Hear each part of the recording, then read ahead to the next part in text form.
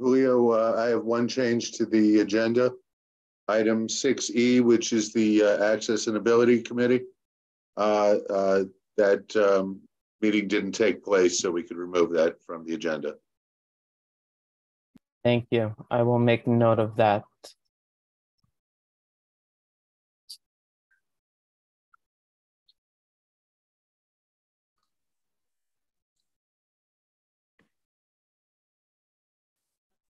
And I have 6:30 now, so I'm going to start the webinar.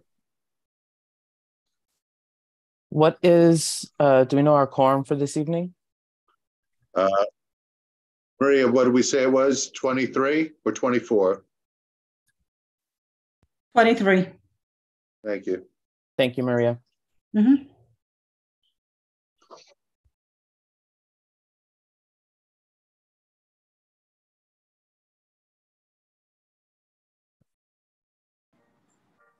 Almost.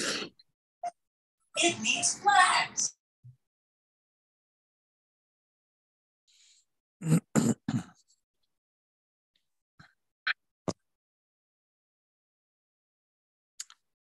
I hate this thing here. Stop.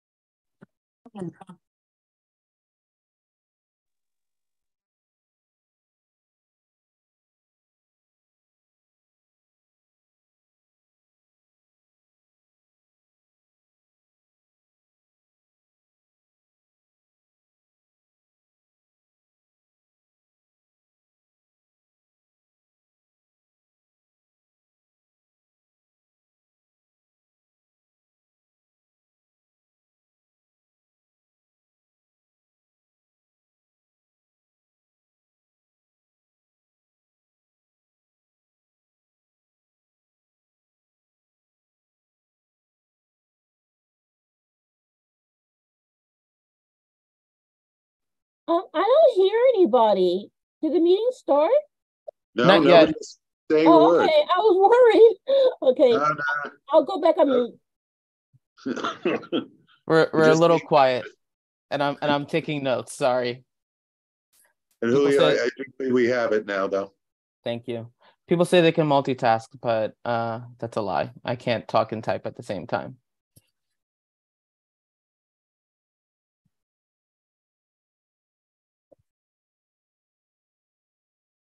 Okay, so why don't we go ahead and get started?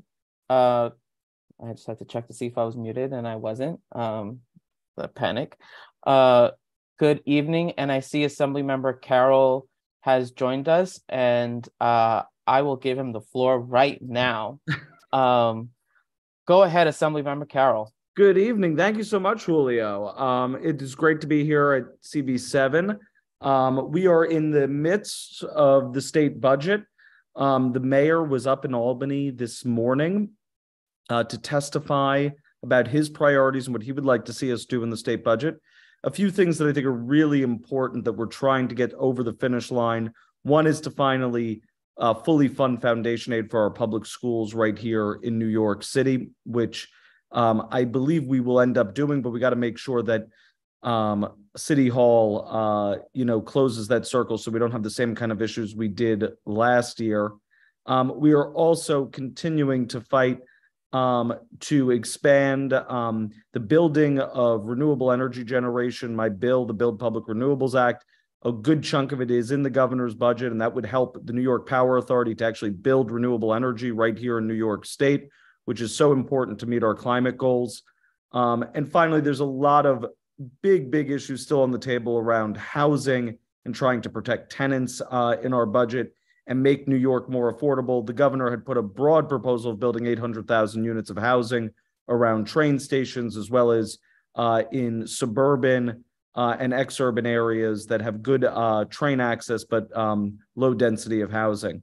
Another big thing that we're trying to get done, we were able to announce last week with the school's chancellor at PS 295, which is in CB7, as well as at PS 107, a new structured literacy program for both of those schools that my office helped fund at $100,000.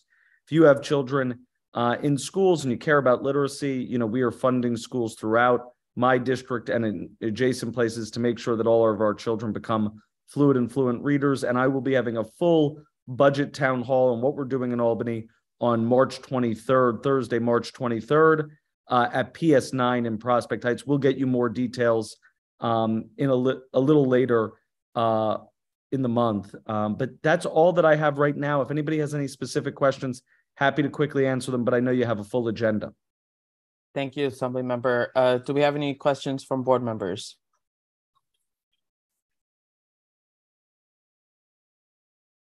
Got a silent room tonight. I do have one question, Assembly Member. And you know what? That question just left my brain. So I'm gonna just let it go. You know how to get a hold of me, Julio. So please do follow up if it hits you. Thank you. All right. Thank you, Assembly Member. Thank you so much for having me. Good evening again, everyone. I'd like to officially start the February board meeting of Community Board 7. My name is Julio Peña III. I'm chair of CB7. I like to ask my esteemed colleague Beverly to start us off with the Pledge of Allegiance. I pledge allegiance to the flag of the United States of America and to the republic for which it stands, one nation, under God, indivisible, with liberty and justice for all. Thank you, Beverly. Maria, would you please call the roll? Sure, okay. All right, board members, I will be calling your name. Once you hear your name, unmute yourself, say here or present, and once again, mute yourself. Thank you. Ramona Acevedo? Present. Thank you. Amel Afzal? Present. Thank you. Sandra Alfonso? Sandra Alfonso? Grisela Mador? Present. Thank you. Genesis Aquino? Present. Thank you. Joan Body? Here. Thank you. Gladys Bruno? Present. Thank Good you. evening, everyone. You're welcome. Joseph Canale? Joseph Canale? Jerry Chan? Jerry Chan? Justin Collins? Justin Collins? Christina Dawes? Christina Dawes? John DeLuper? Present. Thank you. Beatrice Asapio? Present. Thank you. David Estrada? Present. Thank you. Cynthia Felix? Present. Thank you. John Fontillas? John Fontillas? Ken Fung? Present. Thank you. Cynthia Gonzalez? Present. Thank you. Diana Gonzalez? Present. Thank you. Hector Gonzalez? Here. Thank you. Kenny Guan? I'm here. Thank you. Nicole Huang? Here. Thank you. John Johnston? I'm here. Thank you. Present. Beverly Kleinman? Beverly Kleinman? Waco? Waco? Barbara Lee? Present. Thank you. Christina Lem? I'm here. Thank you. Jimmy Lee? Jimmy Lee? Leonette Lopez? Present. Thank you. Paul Mack? I'm here. Thank you.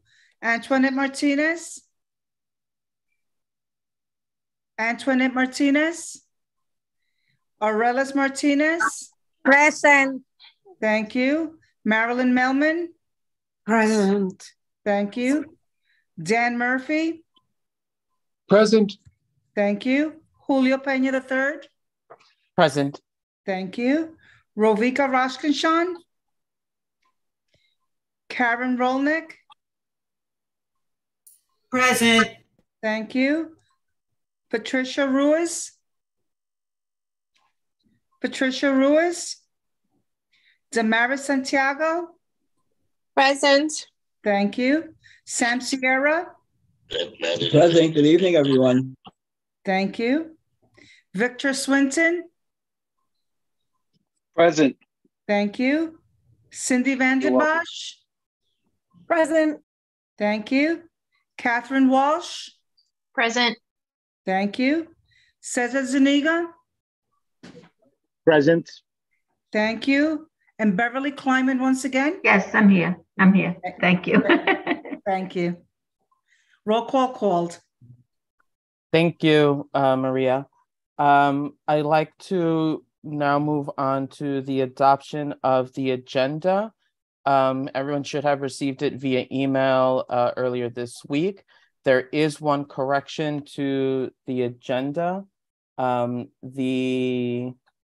me make sure I have this correct. The Ability and Access Committee did not meet this week, so there will be no minutes presented and no items discussed unless Cindy wants to share any news.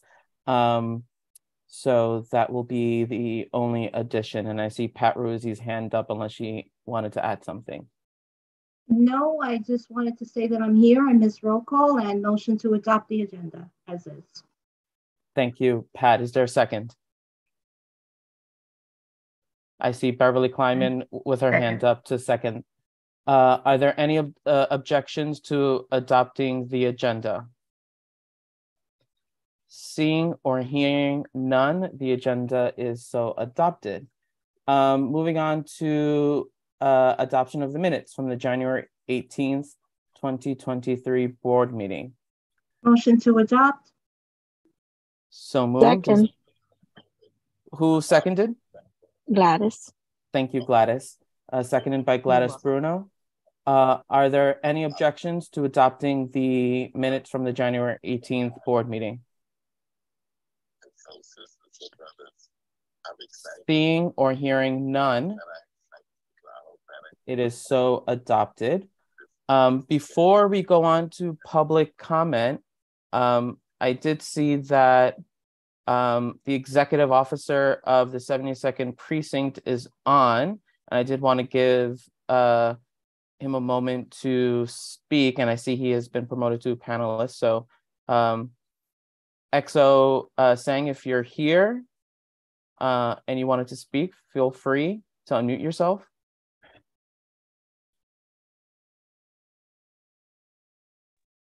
Yes, I'm here. CEO, Captain Soros was not available. That's why I'm taking her spot in this meeting. Thank you for the invitation. If you have any question regarding the 72 Precinct Command, you can always give me a call or answer question from here. Thank you. Thank you. Does anyone have any questions for the executive officer of the 72nd Precinct before we continue with the agenda? Cynthia Felix, go ahead. Hi, XO Sang. I am just would like to know, I read in the paper today that the suspect who robbed the jewelry store on February 5th, 2023 on Fifth Avenue, that he was apprehended today. Can you just tell us a little bit about that? Correct. It was apprehended by one of my public safety team yesterday.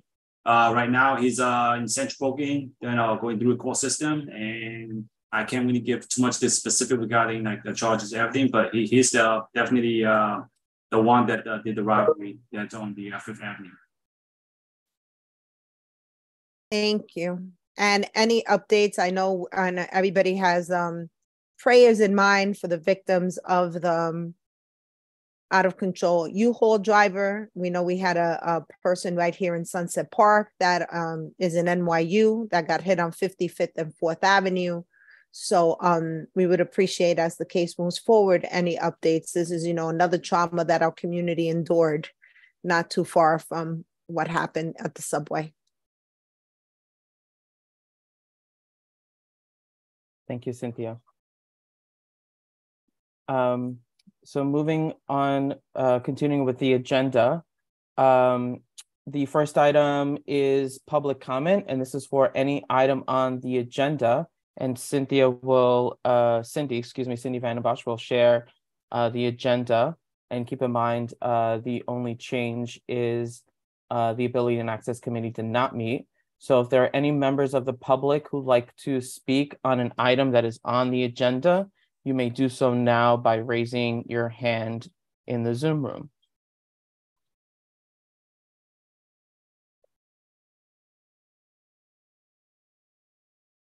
Julio, there are a couple of hands up. 3 I see so far. Okay, 4.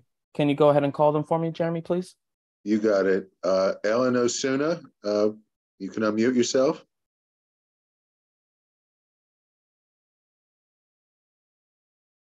Ellen Osuna? Yes, hello.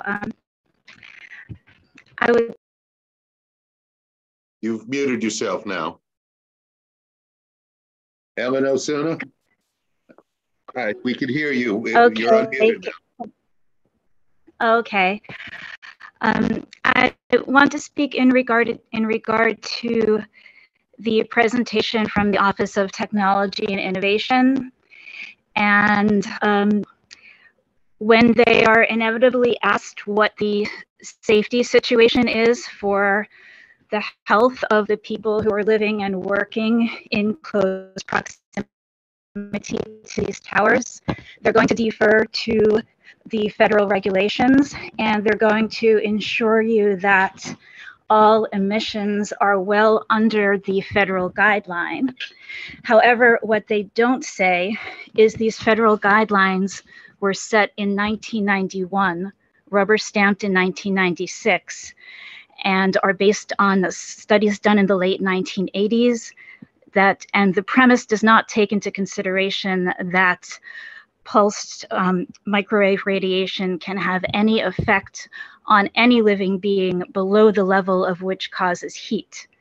So if one follows that premise, then there's really nothing they need to tell anyone on that other than it's below the regulations, how to make it least intrusive as possible with people moving on the sidewalk, etc.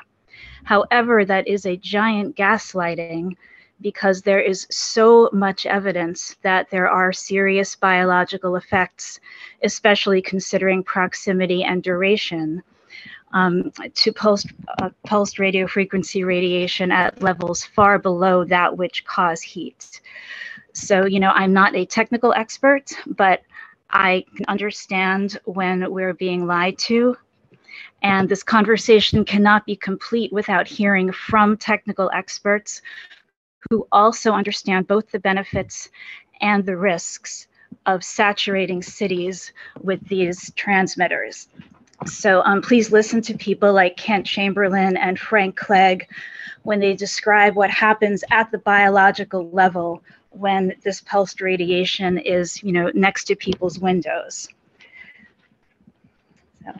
Thank you. Thank you.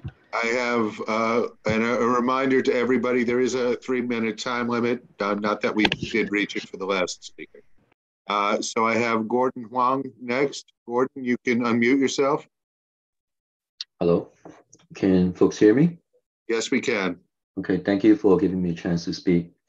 I would like to propose the committee to give a hearing for the public in regards to a proposed law called Fair Chance for Housing Act, in which this law will, if thus gets passed, it will prevent landlords as well as property management from conducting background check on potential tenants.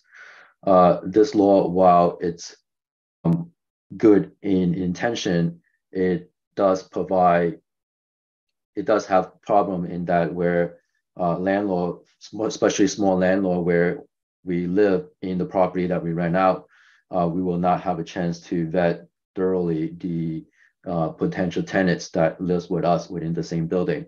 So if you talk about, small apartments where there's only 2 units, where the landlord lives in 1 unit, and you have tenants in another unit that's just upstairs, where the kids plays outside, everybody, it's like one big family, and if the owners does not have a chance to properly vet the tenant, it's really unfair.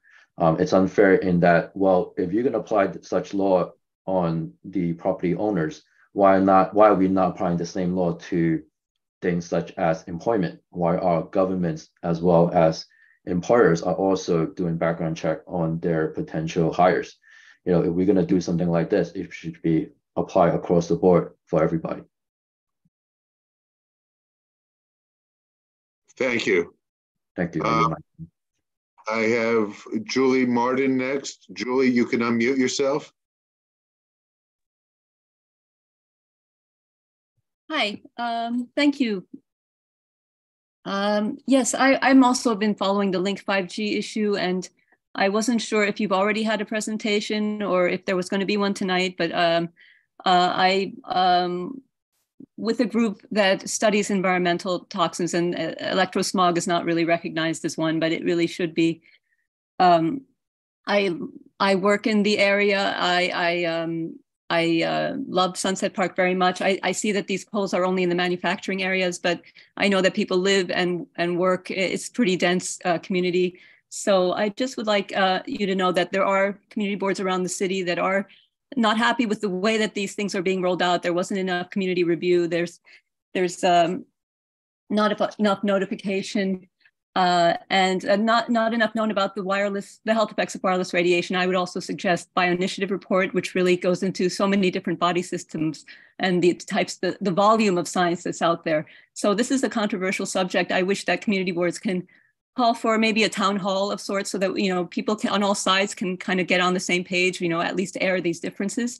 Also, if they are still coming to present to you, I would urge you to ask Mr. Sikoff why there was no environmental assessment statement done for this particular project. I know in the past for the small cells, for instance, they at least gave a negative declaration, but and these are much more involved structures with 5 different types of emissions antennas.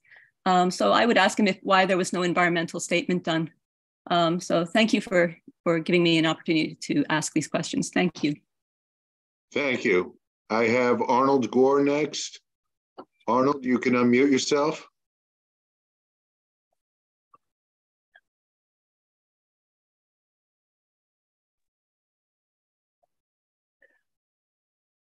Arnold, I see you voting. Yeah. I'm Arnold Gore from Brooklyn, New York, in Prospect Heights. I'm opposed to the installation of the Link NYC kiosks with poles. There have been numerous studies documenting the increased health problems, including elevated brain cancer rates and decreased fertility associated with wireless. See ehtrust.org/science. Insurance companies will not insure the safety of wireless networks, and this just adds an additional layer of liability protection being denied. The DC Circuit Court of Appeals, which is one level below the Supreme Court, has ordered the Federal Communications Commission to update its 25-year-old standards on August 13th, 2021. In over a year and a half, they have not done that. We should be able to determine the technology being used. Wired technology is much superior. See the presentation of Dr. Timothy Shekel, PhD, at New Yorkers for wiredtech.com/media. If you page down to his presentation before Community Board 1 in Queens, you will see a detailed information about this. The City Council can stop this deployment of towers. The Federal Telecommunications Act still affirms the right of localities to permit installations of equipment for transmission of cellular telephones. The telecom must show there is a gap in service. There usually is not, but if there is, the power needed to complete a telephone call is far below the powerful installation that is being requested. It is necessary that the city enact zoning and siting regulations. A good law was adopted in Woodstock, New York as a model, but one must be tailored to the needs of our city. Thank you, and I will mail a copy of this since there are links in there which you wouldn't be able to reach without it. If you give me an email to send this material, I'll send it. We will do that, sir. Thank you. Okay. I have Damien Andrade next. Damien, you can unmute yourself. Okay. Hi, can you hear me? Yes, we can. Okay, perfect. I was just, I guess, like to address like the waterfront issue regarding like the projects and like, for instance, regarding Pier 6 as well, because I feel like the community has not been very much aware of like the projects that's going on and the ways that I believe there's also like a film studio that's also going to be built that got approved to be built down in the waterfront, and just ways like how the community board is going to try to like kind of address that situation regarding like job wise, because I feel like building that film studio, selected amount of people will be from the community, will be beneficial from that site. And plus Pier 6, it looks like that it's going to be built as a parking lot, and I feel like definitely the community board should have definitely addressed, have more like, you could say, town halls to see how Pier 6 could have been like beneficial to the community more than towards them. Because right now it's built for a parking lot, is going to be built from a parking lot to benefit the film studio. And it kind of just shows like the film studio, the job wise is definitely going to be benefiting people from outside of the community compared to those who are in this community. And I feel like that studio should definitely benefit us as, you know, Sunset Park residents, not like those outside. But yeah. Thank you, Damien. I have Theodora Scarrato next. Theodora, you can unmute yourself. Thank you so much. My name is Theodora Scarrato. I'm Executive Director of Environmental Health Trust. We're a scientific think tank that recently won our lawsuit against the Federal Communications Commission regarding their outdated limits for human exposure to radio frequency radiation. That's the radiation emitted from cell towers, 5G new networks. What our case was about was that the FCC, despite being provided over 11,000 pages of scientific studies, as well as policy recommendations, and experts and people from all over the world actually submitted to the FCC, they decided to just keep the limits that they set in 1996. Now, those limits are actually from science in the 70s and 80s, which is like a whole story. But the FCC was ordered to provide to really do their homework to show why are they keeping these absolutely outdated limits, in our opinion, of course, when there's all of this science. And they were ordered to show what information about impacts to children, their vulnerability. How are the limits protective against long-term exposure? What about environmental impacts? And actually and also with 5G, with this new technology that, of course, there was no pre-market safety testing before it rolled out in the market. How do these limits, how do we know that the public is protected? Well, it's been almost 2 years, and not quite, and the FCC has not responded. There hasn't been any adequate review by any federal agency that looked at all of the science on this issue. It simply hasn't been done. And also at the federal level, this issue really represents the concept of a regulatory gap. There's been no pre-market safety testing. There's no post-market surveillance for health effects. like you would have for drugs. There was no risk analysis on the health effects of long-term exposure. And there's no monitoring of the levels. And in addition, in New York, which I find quite shocking because we actually don't have this situation in DC where I am, there's no presentation of the RF compliance reports that show that the levels are compliant when installations are put in, and they're not put up transparently for the public to have access to, which every community should be afforded. Now, one of the problems is that at the national level, and all of this is unlike many other countries that, by the way, have limits 10 to 100 times more stringent than the United States, I should add.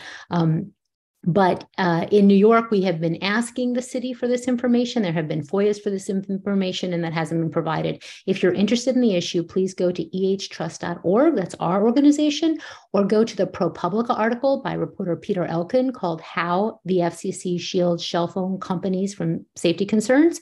Or you can go to Dr. Joel Moskowitz at UC Berkeley and read his blog. Or you can go to the Harvard Report by Norm Alster, which found that the wireless industry is using big tobacco tactics and that the FCC is captured by the wireless industry, as well as a former FCC lawyer, Erica Rosenberg. You can look that up. She did a piece on the FCC is captured as well. Thank you so much. Thank you. Julio, I've reached the end of the hands up. Thank you, Jeremy. So now moving on to the committee reports. We have the Transportation Committee, and I believe John DeLuber will be giving the report this evening. John? Yes, thank you, Julio. So we have a very full agenda from the Transportation Committee, and I want to ask actually Jeremy if I can have screen sharing rights, because the first item relates to our January 23rd meeting about City Harvest and their facility at 150 52nd Street between 1st and 2nd Avenue, which is for a revocable consent to add a new ramp.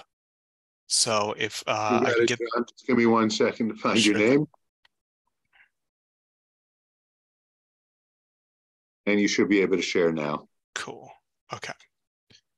All right, so Zoom, share screen.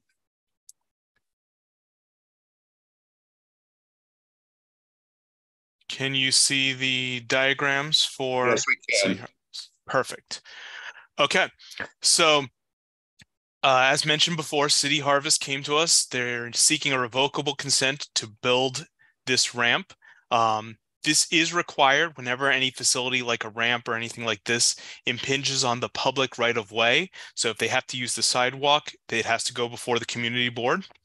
So there were a lot of great questions raised about this facility, things including whether people could rent the meeting rooms, how the storefront space will be used in here, the size of the ramp, lighting and visibility features, presence of security personnel and cameras, ADA requirements, sidewalk parking issues, ramp materials, placement of trees, bike parking, and signage.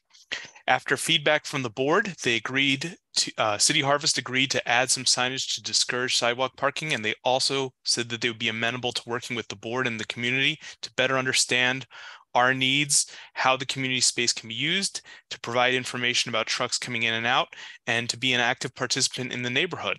So after this discussion, a motion was passed to grant the revocable consent 10-0. So I'm going to ask if we can do this by unanimous consent, but before that, I want to see if there are any questions or any other information people needed before that. Thank you, John. Are there any questions from the presentation and on the revocable consent for City Harvest to operate at 150 52nd Street for the ramp? I see two hands up, Cynthia and then Dan Murphy. Cynthia Gonzalez, sorry. Oh, hand went right back down. Okay, Dan Murphy. Yep. I put my hand down too. I just had a question about the address and you answered it. Thank you. Julio. There you go. Okay, any further questions? Okay. Since this came out of committee, it does not need to be seconded. And there was a request from the committee that this be passed via unanimous consent.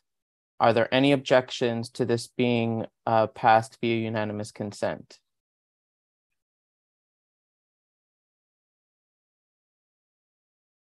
Seeing or hearing none, the revocable consent is passed unanimously. All right, fantastic. Thank you, everyone. Echoing Julio's thanks.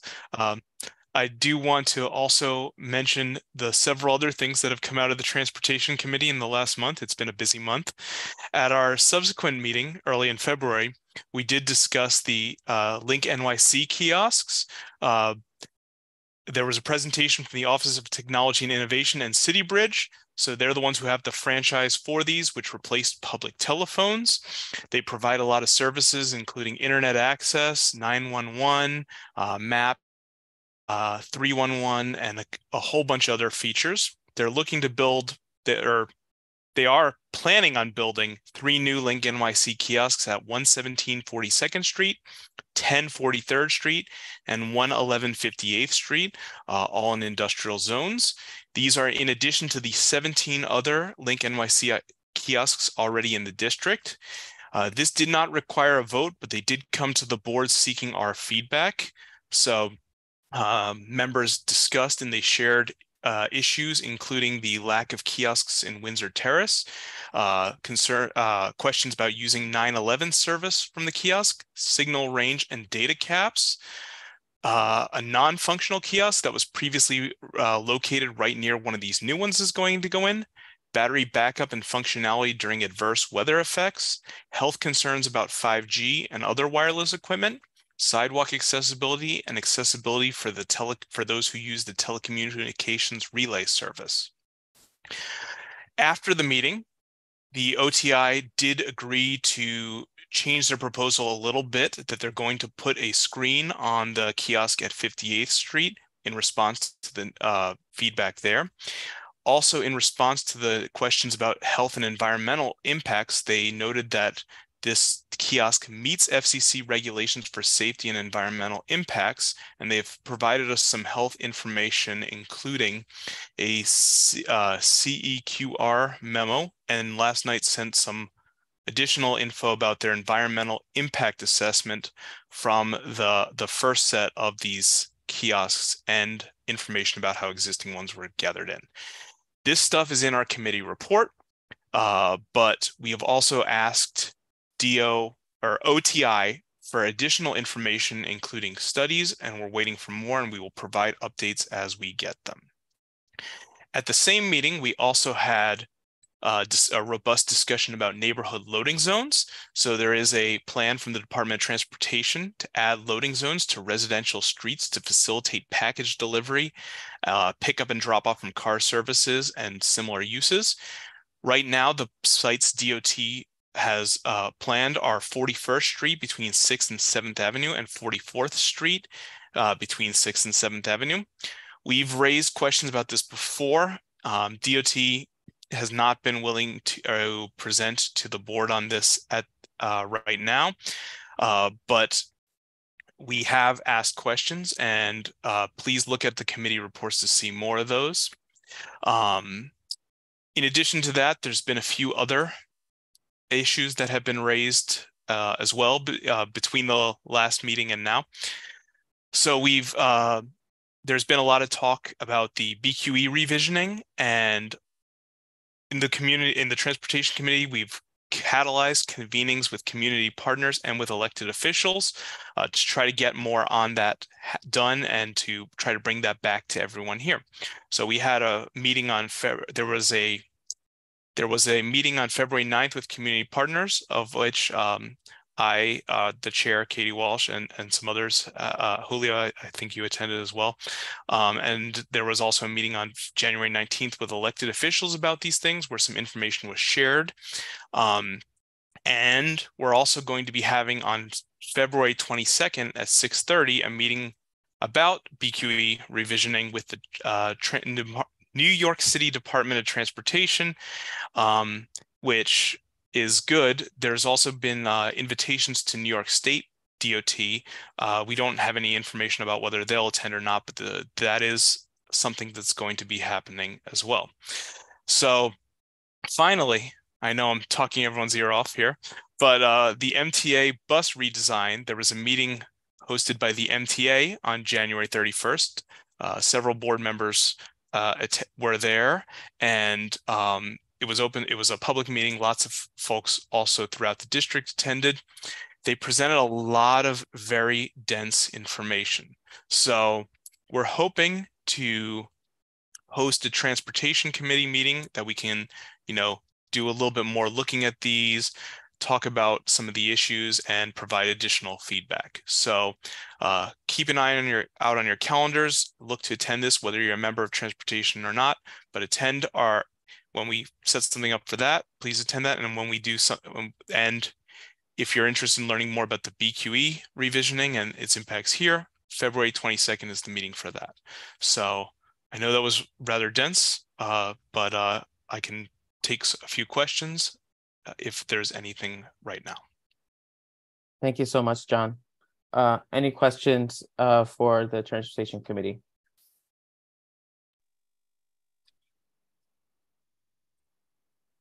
Dan Murphy. So I got a real question this time. John, did they say they would come back to discuss the loading zones on the residential streets? My understanding is that they said that they are within their rights to put them, that because there's no vote required, they didn't come back to us, but they did say that they were planning on presenting something at the borough board. But that said, we would definitely like them to come present to us, but they've said that they do not have the personnel at this time to be presenting to individual boards.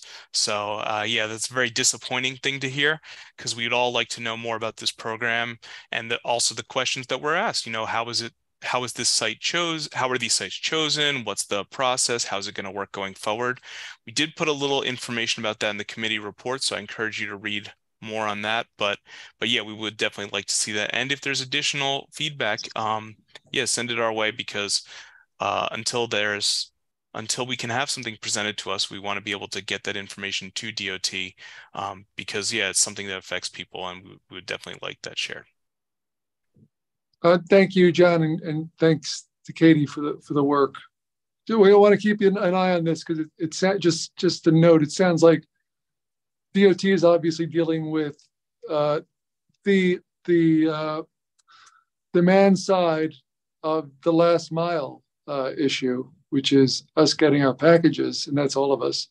But they don't seem to be very transparent or deliberate about talking to us about how they're going to do that. So it sounds like a ham-fisted way to deal with the problem, and we should thank you for keeping on top of it. Thank you, Dan. Thank you. Any further questions? Okay, so moving on to the Housing Committee. Antoinette, I see that Hi, you're everyone. on. Hi, everyone. Good evening. So the Housing Committee has been receiving a number of external and internal meeting requests on a number of various topics. So if you're a member of the Housing Committee, we really ask that you please attend upcoming meetings so that we can work together to build capacity to address the growing number of concerns that are coming in. We're going to be hosting a meeting in March specific to future engagement and prioritizing future meeting topics. With that said, bear with me because I have quite a few updates that I'd like to quickly mention. The first is that we met on January 25th, where we hosted a meeting with the New York Foundation for Senior Citizens.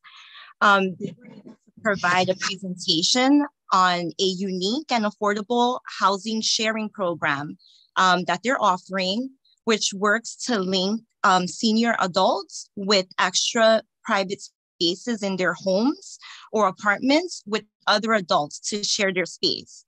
One of the matchmates for the requirements for the program are that one of the matchmates must be age 60 or older. The program also serves adult hosts age 55 or older who are interested in sharing with developmentally disabled adult guests who are capable of independent living. Shout out to Grisel, who worked to organize a follow-up presentation with United Senior Center of Sunset Park on February 10th. The program has placed 24 people in this community board over the past years, and they're really hoping to increase their outreach to get that number up. Within that same meeting, we also had a separate presentation by Reside New York on the 875 4th Avenue apartments. Now, as you may know, that site is the former gas station site.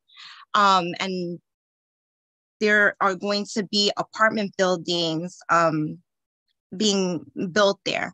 An environmental a cleanup of that site took place, and the developer received a 421 tax abatement credit. The developer also received a height increase on that property. With that being said, there are 30% of those apartments are being offered on Housing Connect, and they're currently up until February 20th for folks to apply. There are 152 units in total, with 45 being offered to, with 45 units offered through Housing Connect, and then 23 of those units are specific to community one. Now, total 107 units that are going to be market rate, with 2-bedroom apartments there going for close to $5,000 a month. So with this being said, the housing crisis in CB7 is growing, and the committee is working to organize a roundtable conversation with elected officials around these issues and ways in which affordable housing can be created in CB7 and preserved. Originally, the committee sought to invite elected officials from all levels of government, but through guidance from CB7 leadership, it was mentioned that the conversation should be a little more focused. So for this first conversation, we've invited state representatives, Assembly Member Matenas, Senator Guardas, and Senator Chu to attend a roundtable conversation on February 28th at 6:30. And once their attendance is confirmed, we'll circulate a flyer. And we'll also be working to schedule separate conversations with the city, HPD, and federal representatives in the coming weeks. We also had a meeting on February 7th with the New York City Office of Environmental Remediation, and they presented on the New York City Voluntary Cleanup Program for a site at 179 22nd Street. This is currently a vacant lot on the corner. Sorry, can the lines be muted? Sure. Thank you. So this site is currently a vacant lot on the corner of 22nd Street and 4th Avenue, but it's going to be converted to commercial and residential use.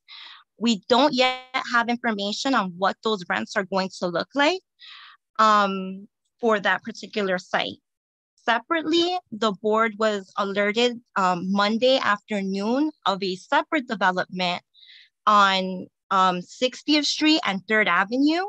The address is 6020 3rd Avenue that is available on Housing Connect with a deadline of March 6th, where the AMI household income bands are $99,000 to $138,000 for a 2-bedroom apartment, at about $2,900 for 2 people, and 1-bedroom apartment for about $3,100 for income bands from $107,000 to $138,000 for 1 person. We will need to find ways to connect with the developer to confirm what the market rates of those apartments are going to be.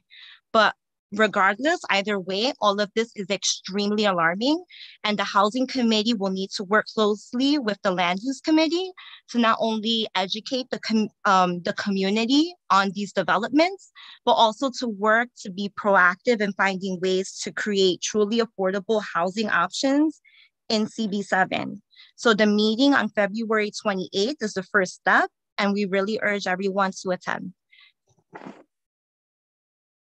Thank you, Antoinette. Does anyone have any questions for the Housing Committee? Brazil.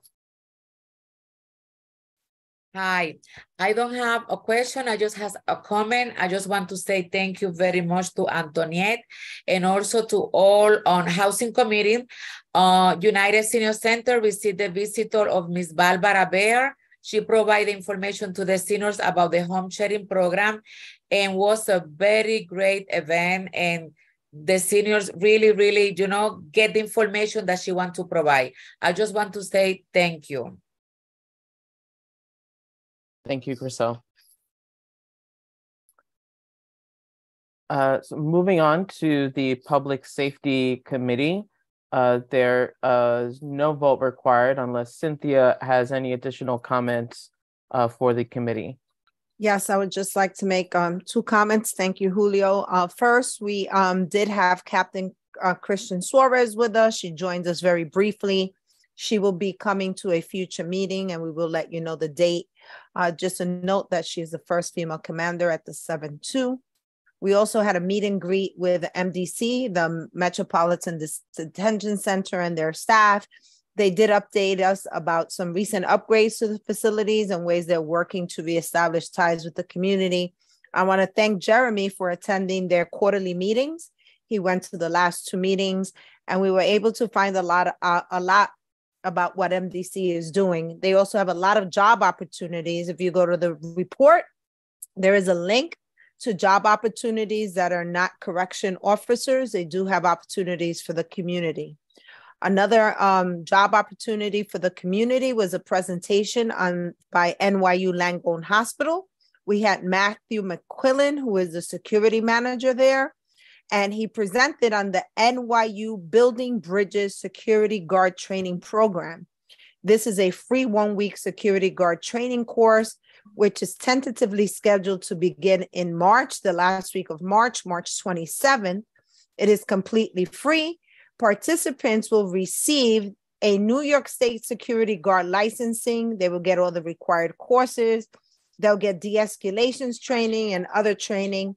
Normally, this costs about $500 to $1,000, and it's being offered free to the community. So if anyone's interested, there is an email in the report that you could email Matthew directly to get that information.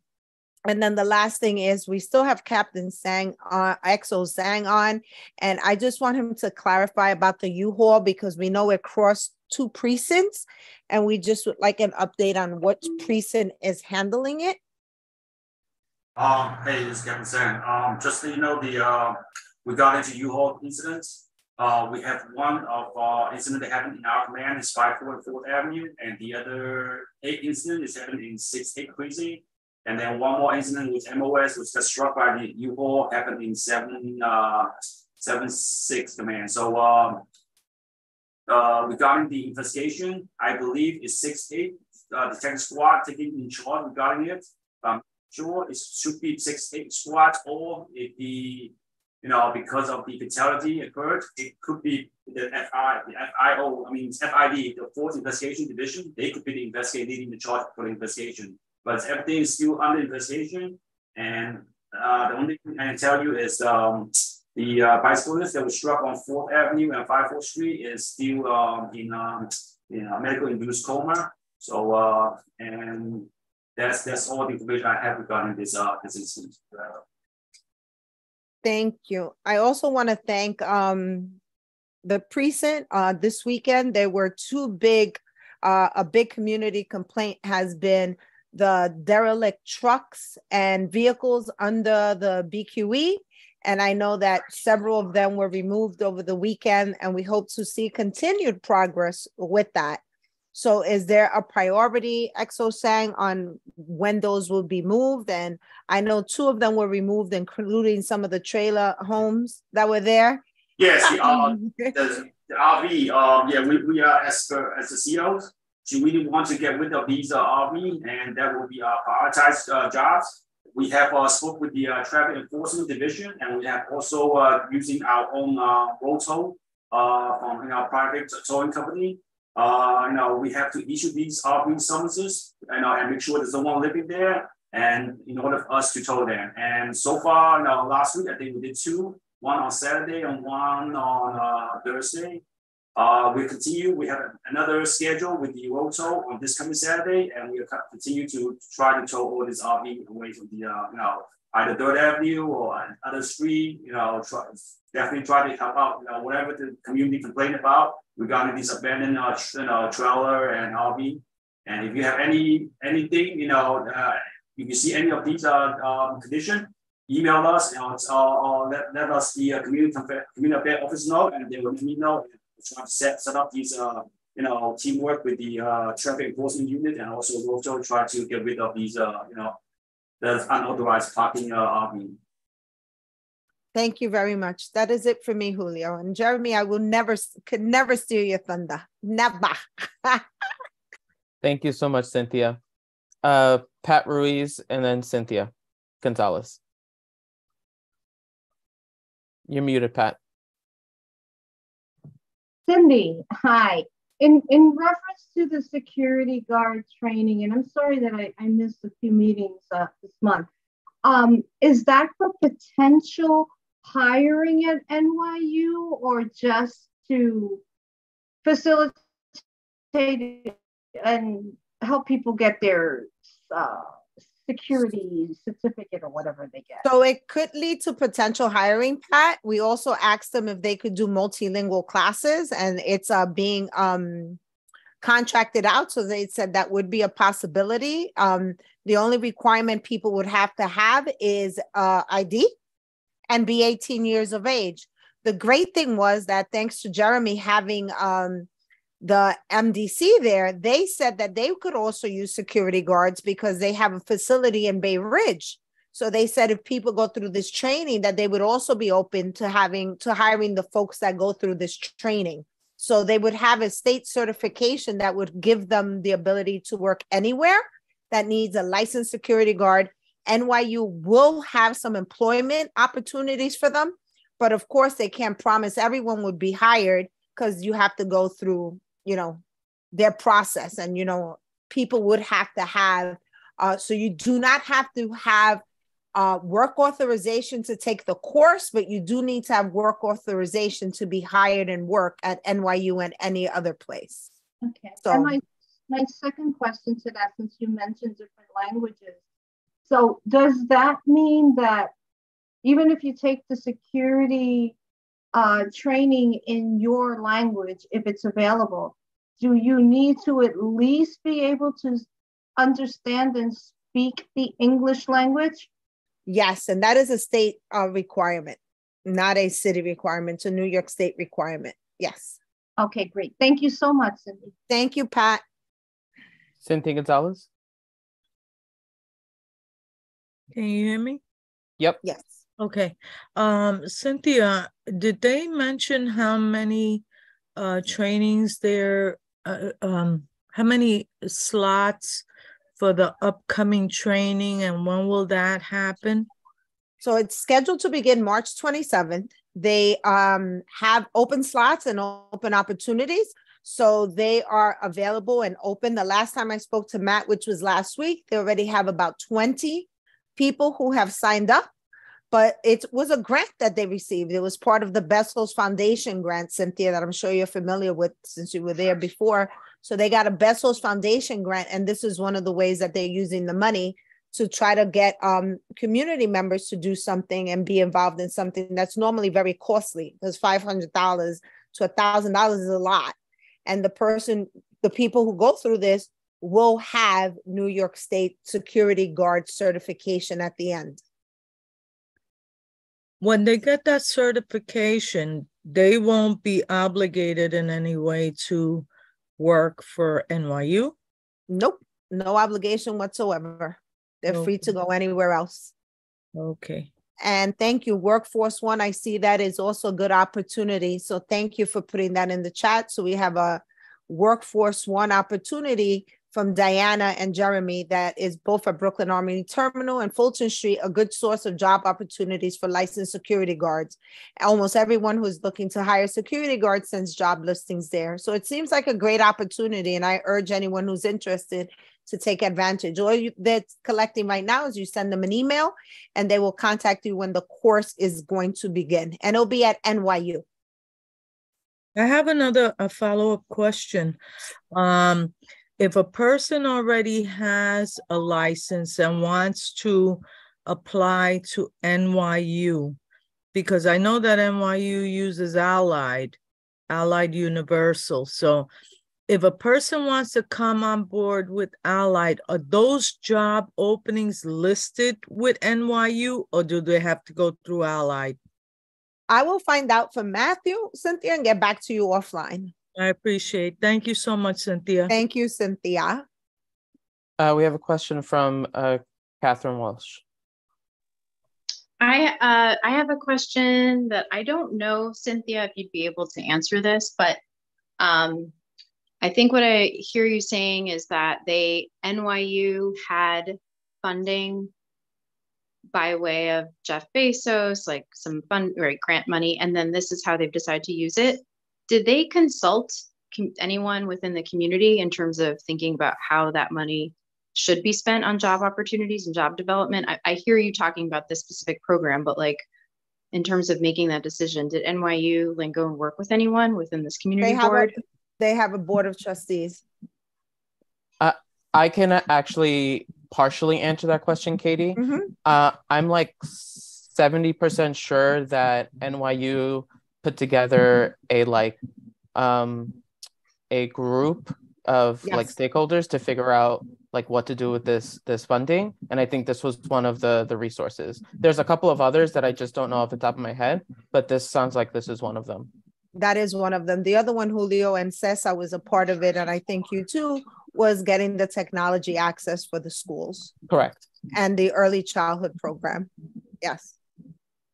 Okay, so I mean, I don't know much about, I don't know much about the profession in terms of understanding if it's good pay. I understand the certification's expensive, but I don't understand if this is a good paying, job long-term and protections and everything. So I just wanted to understand if who were the decision makers who were making these recommendations in terms of job access. So I think I'm hearing Julio say that there were a bunch of community board members who were involved in that. And Cynthia, I can follow up with you just to better maybe understand who these decision makers are within NYU Langone, deciding for the community what types of jobs are best. Okay. Pat? Yeah, just a question as a follow-up to Cynthia Gonzalez. Do we know did they say what the potential starting salaries are for these security guards? They didn't say, but it's something I think I could be able to find out for everyone. Thank you. Would appreciate that. Not a problem. And last time to Jeremy. So there's a question in the Q&A just asking you to post their contact information. Cindy, if you could do that, I would appreciate that. I will do that right now. Thank you, Jeremy, for pointing that out. Thank you so much, Cynthia.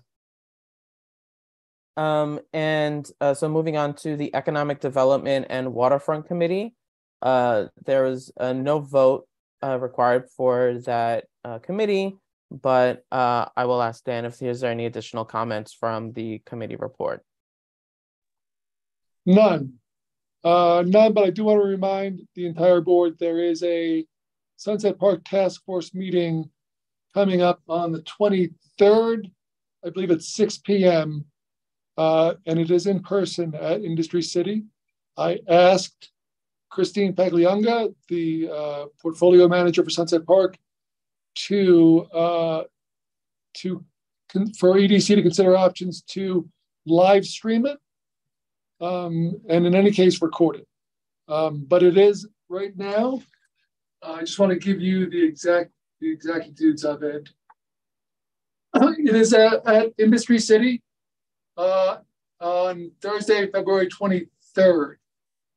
And I do not have a building as of yet. So that remains to be gotten. So if you want to come community, it's on 23rd at Industry City. And Jeremy and I will get the exact location within the facility. Thank you so much, Dan. So moving on to the second roll call of the evening. Maria? Sure. Okay, board members, I will be calling the names of those board members that were not present at the original roll call. Once you hear your name, unmute yourself, say here are present, and mute yourself once again. Sandra Alfonso, Joseph Canale, Jerry Chan, Justin Collins, Christina Das, John Fontillas, Wei Ko. Present. Thank you. Jimmy Lee. Antoinette Martinez. Present. Thank you. Rovika Rashkinshan. Pat Ruiz. I'm here. Thank you. Okay, second roll call called. Thank you, Maria. You're welcome. And now to the elected officials report, and I will turn it. I just want to make sure Christina Das just signed on. Christina, can you just confirm your attendance today? Hey everyone, Christina Das, I'm here. Sorry, I keep getting kicked off. I was on the train. And I will turn it to Natasha for the elected officials report. Thank you. Okay, when I call your name, please unmute yourself. Melissa Safi, representing Senator Gurnardis' office. Melissa, if you're still on, you can please unmute yourself.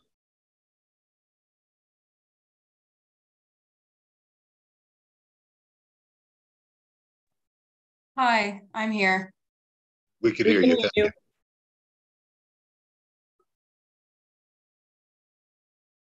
Hello, are you able to hear me? Yep, we can hear you, Melissa. Yes. Perfect. Okay, can I go ahead? Yes.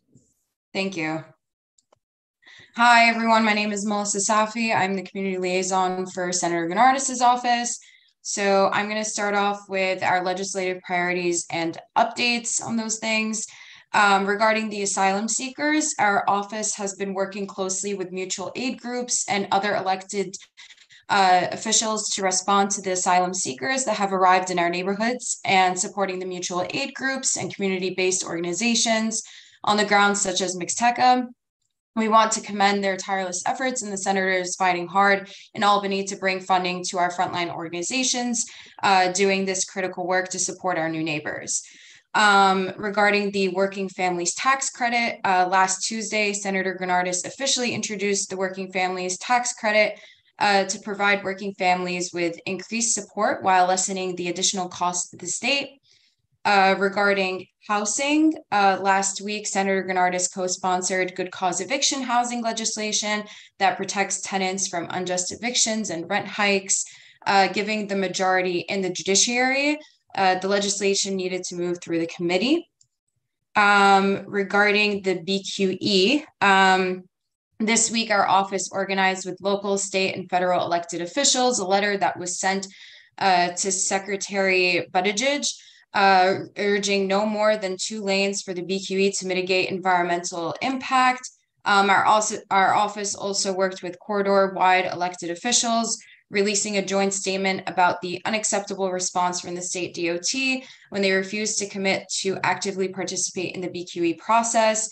We're going to continue to work with other state elected officials to get the State Department of Transportation to come to the table to find a lasting and equitable solution for the BQE.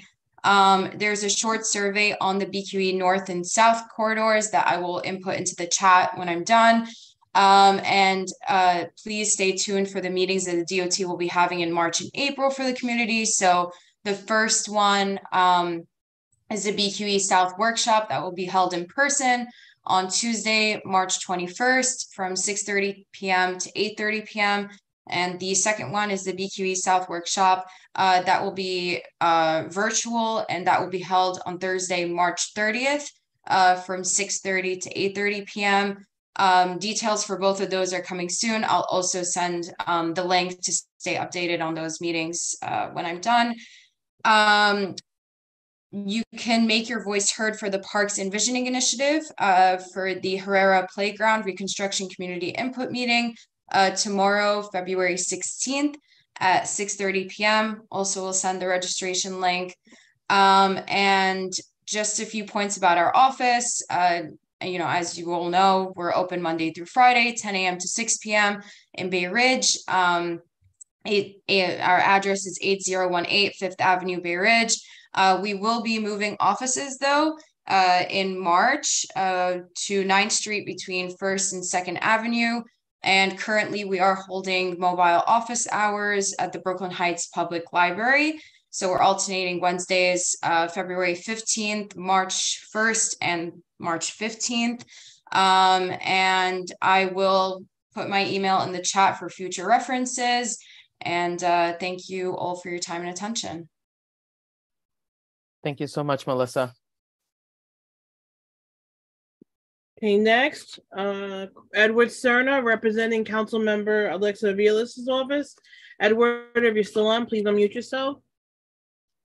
Still on. Good. Thank you, Natasha. Good evening, Community Board 7. I want to say happy belated Valentine's Day. As I mentioned last month, our office has expanded pretty heavily the tax services we are offering, free tax services we are offering at our office. In partnership with Grow Brooklyn, we are having tax services Monday and Wednesday from 2 to 6 p.m. and on Saturdays from 10 a.m. to 2 p.m.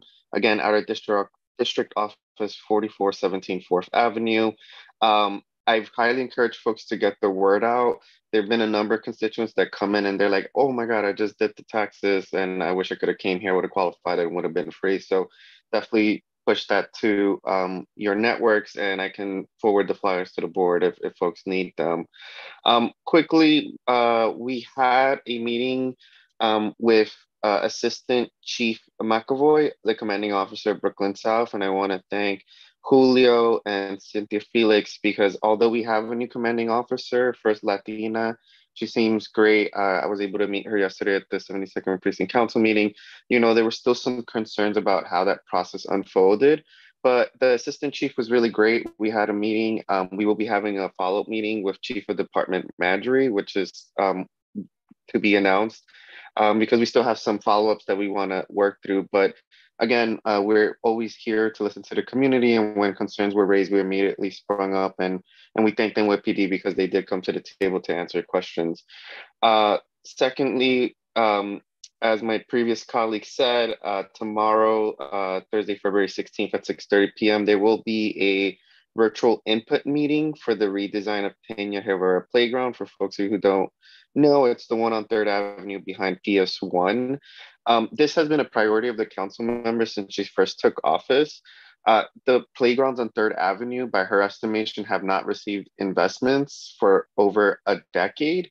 And thanks to her advocacy and really Council Speaker Adrian Adams, we're finally going to see some investments come to Peña Herrera. And so we're really excited about that. Our office is also hosting a Safe and Healthy Families workshop in partnership with the Mixteca organization and the Healing Center. That'll be this Saturday, February 18th at 10 a.m. At the Mixteca organization, which is located at 245 23rd Street on the 2nd floor. Encourage folks to come learn how to build safe and healthy family relationships.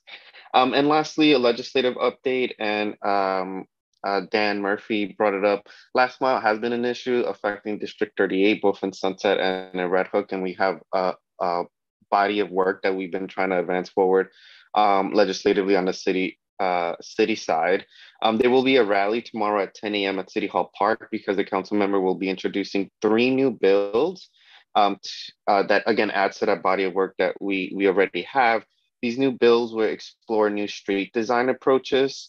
For last mile, it'll touch on maritime shipping alternatives, as well as mandating that the DOT study the impacts of last mile facilities on local communities and infrastructure. Quickly to touch based on the body of work, we have 3 other bills that were introduced in September, which would mandate mandate air quality monitoring at heavy use thoroughfares. It would mandate redesign of city truck routes and require trucks to carry GPS monitoring devices. So there could be some way to ascertain when they go off of truck routes. Currently, our bill for the air quality monitoring has 42 sponsors. So again, we're really pushing this on all fronts, both with the agencies and legislatively, because as we know, the status quo is not working for us. And so I'll leave it at that. As always, you can reach me at ecerna@council.nyc.gov. Thank you. Thank you, Edward. Okay, next I have Myra Molina from Congressman Goldman's office. Myra, please unmute yourself.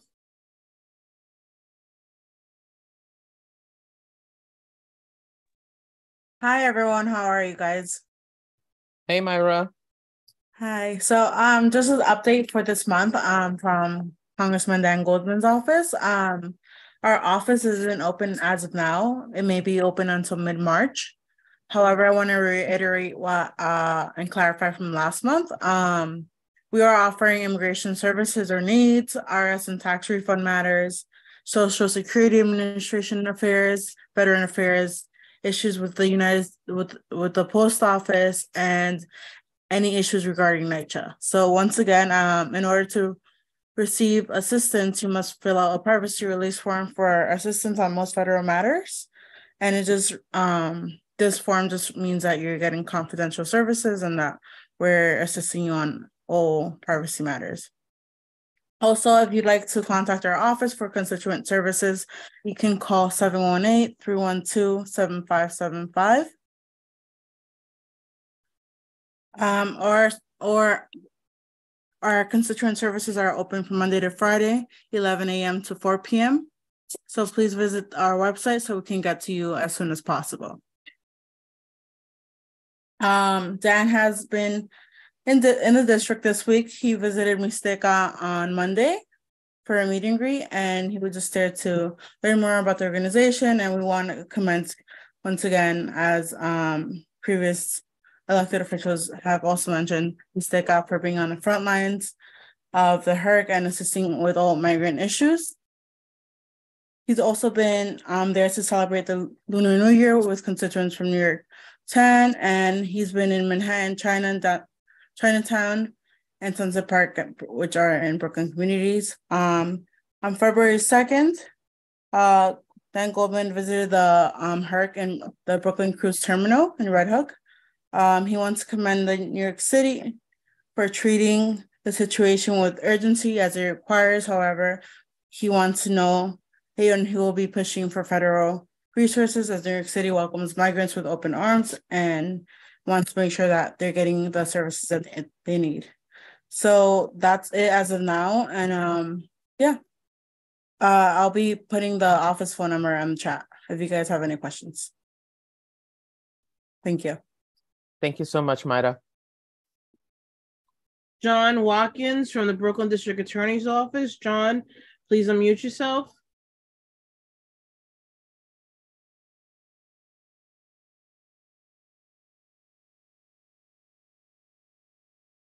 I don't think John is still, oh, there he is, I'm sorry. Oh yeah, can you hear me now? Yes, we can. Oh, great. Good evening, everyone in CB7. First of all, D.A. Gonzalez has always sent his well wishes, and both he and his team of ADAs and all the support staff are vigilantly working towards the continued safety of the community. And so I'd like to just express that. And we're really a 24-hour, 7-day-a-week operation. And a lot of people don't know that there are all kinds of things going on after hours and throughout the night that the DA's office and the DA himself are personally responsible for. Having said that, starting off last Friday, DA Gonzalez hosted his 2023 New York legislative briefing, and he was able to present to multiple representatives and elected officials throughout the state what has transpired over the past year and what are some of his goals for the upcoming year. And some of that included the report on Brooklyn crime statistics. Some of those areas have been very well. Some have gone up in certain communities, such as gun shootings. Other items that he addressed were efforts to reduce violence in our communities. And this is going to be a multi-pronged approach using various internal offices as well as external external agencies and other support groups. And then there are the legislative priorities. There's always new initiatives that must be advocated to the state legislatures that will increase community safety. And so there are a number of things on the slate that DA Gonzalez will be proceeding to make our community safer through legislation. Secondly is some of the events that have been hosted recently were our Lunar New Year event, which was very successful. And then a few weeks ago, about a month ago, we had a successful gun buyback program. Throughout the year, we are always trying to have events where we can sort of get these illegal weapons off the streets. And more, as DA Gonzalez presented in the legislative briefing, we have a new serious problem, and that is that of ghost guns. And as was pointed out in one of the presentations that one of the panelists presented from our office, is that people can buy a very inexpensive 3D printer, and with very inexpensive materials, they can literally produce so-called ghost guns that are very, very lethal. And so this is something that Brooklyn and multiple communities in New York and throughout the country are really confronted with now. And so that's one of the highlights, or one of the priorities, is we have this new problem of not just with regular manufactured guns, but these so-called ghost guns, which are killing and maiming people in our community. So that's very, very at the top of the agenda. Coming up in the next few weeks will be Black History events as well as Women's History. So please refer to our website for information that will be posted there. And also, I was just notified that the DA his office is now accepting applications for the summer college internship program. And the deadline for that will be in early April. And so again, our website, brooklyndA.org, will have information on that. And I would encourage people who have college-age students to look into that if they have an interest in law enforcement and working throughout the summer in our office. A couple other things. Please go to our website again. And also, I also like to let people know about the multiple community services that the DA's office offers. These are free of charge. They're counseling services, they're victims impact service, and so forth. And so that information can also be accessed through brooklyndA.org. That is all that I have for right now. And I wish everyone very safe and please enjoy the early spring weather that we're having as long as it lasts. Thank you. Thank you, John. Jessica Kahlo from the Borough President's Office. Jessica, you can unmute yourself. Hello, can you hear me? Yep, yes, we can hear you. Excellent. Hello, everyone. I'm Jessica from the Borough President's Office. Borough President Reynoso delivered his first State of the Borough address, which is the first State of the Borough address that that we've done in 10 years. So in about 10 years. So it was a really big deal. He talked about the progress that he's done, a lot of the firsts that he's done this last year. We're continuing to do our comprehensive planning effort. If anybody hasn't provided comment on it, I really recommend you go to our website, do the things that it says to provide comment on it. It's very, it's supposed to include planning public health effort. So I encourage everybody who is into zoning and land use stuff, do go comment on that. The borough president laid out his 4 new initiatives for moving into 2023, which would be funding nonprofits to purchase permanent spaces. We don't talk about enough how nonprofits spend too much time worrying about where they are going to be. So we're going to focus funding on that. A solarization project for low-income tenants, a small business incubator for Black entrepreneurs, and a community board reform effort. We want the community board to be, of course, as filled as possible and as inclusive of the communities that they represent. Speaking on community boards, if you don't already know, the community board application season has been extended to February 23rd, 2023.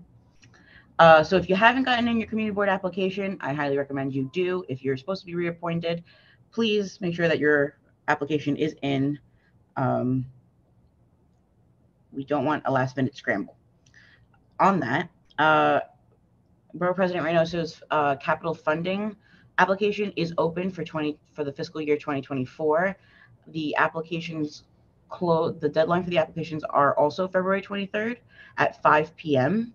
Capital funding can be allocated to parks, streets, schools, hospitals, economic development, affordable housing projects, cultural institutions, and other nonprofit organizations.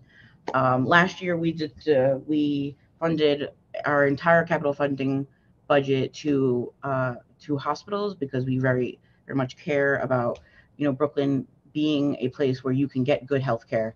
So this year we're really trying to get down to the community, nitty-gritty nonprofit support. So if you need capital funding, please put in your application February 23rd, 5 p.m. And lastly, the borough president celebrated Lunar New Year with lion dancers and performances by elementary schoolers, local residents, and businesses from Sunset Park. So we want to thank everybody for participating in that event. I hope you have a wonderful month. Thank you so much, Jessica. And I think we have a question. Pat?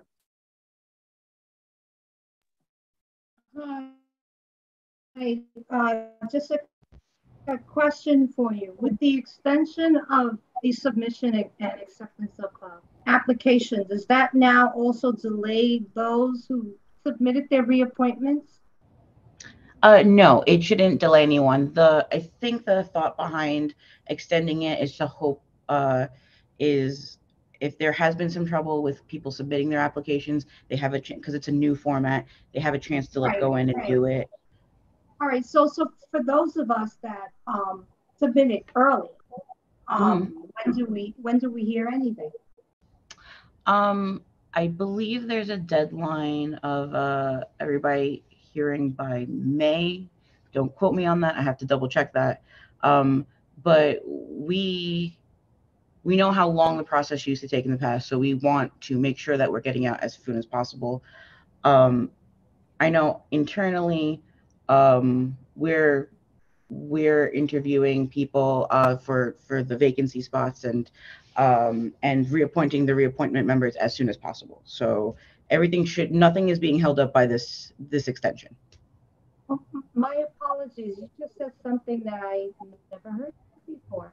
So applicants are being interviewed? Yes, that's part of our new process. It's been so long for me that I actually don't remember ever being interviewed. So this is why I asked. Oh, no, it's new to the borough. Manhattan does interviews, but Brooklyn did not historically. So we want to make sure that we're making informed appointments. Thank you. Thank you so much. Thank you, Jessica, and thank you, Pat. Next, I have Jane from Senator Chu's office. Jane, please unmute yourself.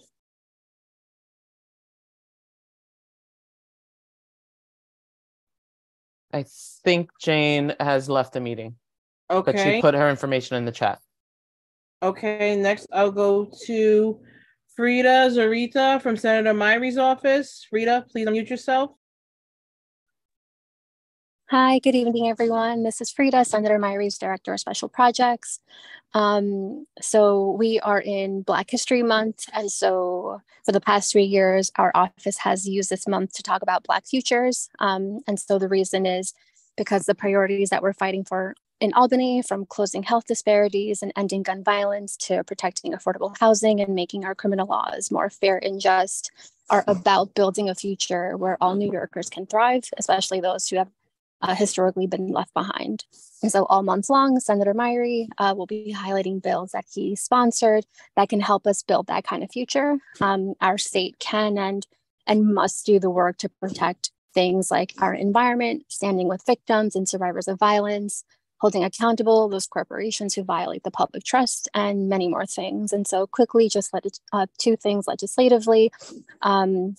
Two of these important priorities advanced through key committees. One of them is Senator Myrie's clean slate legislation, which would automatically seal certain criminal convictions to allow formerly incarcerated New Yorkers to obtain employment, housing, and other benefits. And so that passed the Codes Committee. And it's been a really great honor for Senator Myrie and for the office to fight for a clean slate alongside a very powerful coalition of advocates, businesses, laborers, and faith leaders. And so we're hoping to getting this bill done this year. And also what passed through the Codes Committee was his bill to increase the maximum fines corporations pay when convicted of criminal wrongdoing. These fines have remained the same since 1965, which has allowed corporate bad actors like the recently convicted Trump Organization to pay very nominal costs for very serious violations of our laws. And so these two bills, of the many that we will continue to pass, are integral to that kind of Black future that New York must continue to build. So that's on the legislative side. In terms of events and district office items, we will be hosting our State of the District Address event on Sunday, February 26th at Medgar Evers College from 2 to 5 p.m. It's obviously a public-facing event, so all constituents are welcome to attend. We'll have Chuck Schumer there, Senator Chuck Schumer, Hakeem Jeffries there, alongside our faith leaders, and a great panel of performances. And so we are looking for some volunteers to assist us on the day of, and we can, if interested, you can head over to Senator Myrie's Facebook page and his Instagram to get more information on that. And yeah, thank you so much, everyone. Have a good evening. Thank you so much, Frida. Next, I have Mia Perez from Councilmember Hanif's office. Mia, if you're still on, please unmute yourself. Hi, everyone. Mia Perez from Councilmember Hanif's office. A few quick updates. I wanted to elevate a construction training that SBIDC is leading, in part with the support of our discretionary dollars. So they're rolling out a training that starts March 13th. And goes through Friday, March 31st, to provide 5 in-demand construction credentials. So I can put the link to that training in the chat. And then just wanted to highlight that our discretionary funding applications are due February 21st. I can also provide the link to discretionary funding applications in the chat as well. And then finally, just wanted to share that, our office has been working with mutual aid groups in the district around the asylum seekers that are in our communities. And we've gotten a lot of outreach from folks that want to get engaged in supporting. So we've collected and are regularly updating the requests from mutual aid groups that we're receiving. So I do want to share that resource for folks that are interested. And then just one quick legislation highlight on a similar topic. We will be introducing legislation to ensure that the HERC centers, including the one at the cruise terminal, are abiding by right to shelter rules, which includes particular spacing apart of the beds and the sizes of the beds, as well as facilities, like showers and bathrooms, and ensuring that there's sufficient ratios of those for folks that are staying at those HERC shelters. So happy to also share my contact info in the chat, and appreciate you all, and hope you have a good evening. Thank you so much, Mia. Next, I have Vito Labella from Assemblyman Chang's office. Vito, please unmute yourself.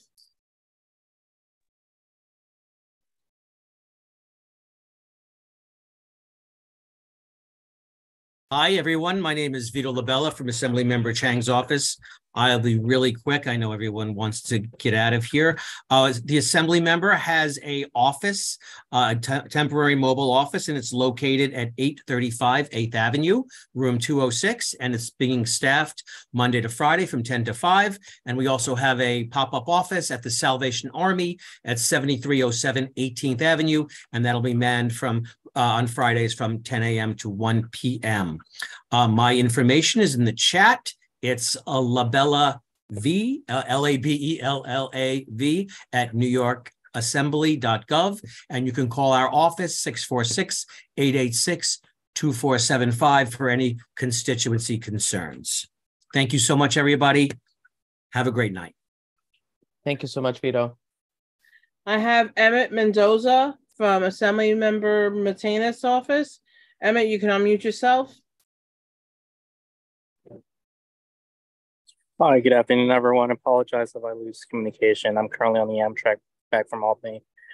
Just a couple of quick updates, not to repeat what everyone has said recently, but the 63rd 09 4th Avenue senior housing apartments at Sunset Park Ridge, applications will close on March 17th. We're currently actively trying to help people apply to the affordable housing lottery.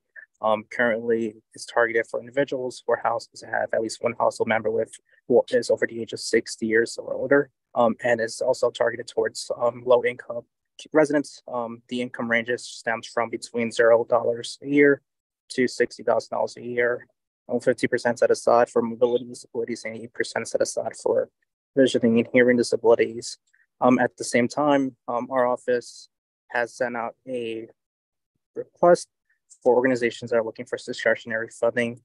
Today is the deadline for the discretionary fundings, but if there's any last minute organizations that are looking for funding and needs an extension, you can reach out to me. I will provide my email in the chat box, as well as to make sure that we're able to allocate funding for necessary organizations. We're focusing on organizations that have served historically marginalized communities of color and low income, and have historically not been able to acquire funding in the past. Just a update as well. We have signed on to a letter led by Jabari Brisport, our state senator, who used to overlap with us here in Sunset Park, but now his district extends a little bit more to the north, on a letter to request that the state expand the cease and desist zones from not just East Flatbush, but also into all of Brooklyn. The Department of State has only granted one area neighborhood in the borough of Brooklyn, but we want to make sure that we're able to expand this protection to all parts of the neighborhoods, ensuring that our elders are not targeted for more increased rampance of trying to get properties purchased and or taken away from them as a result of deed theft. A legislative update in regards to the state budget, due to the Assembly members' membership in the Transportation Committee. The Assembly member, along with her colleagues in the Assembly and the Senate, have actively pushed the state DOT as well as the MTA to address a lot of the inequities that exist, especially in regards to the MTBQE. As Senator Granardis has, we have signed on to the letter to push the state DOT to become a more active partner in our current collective mission to make sure that we're able to address the highway.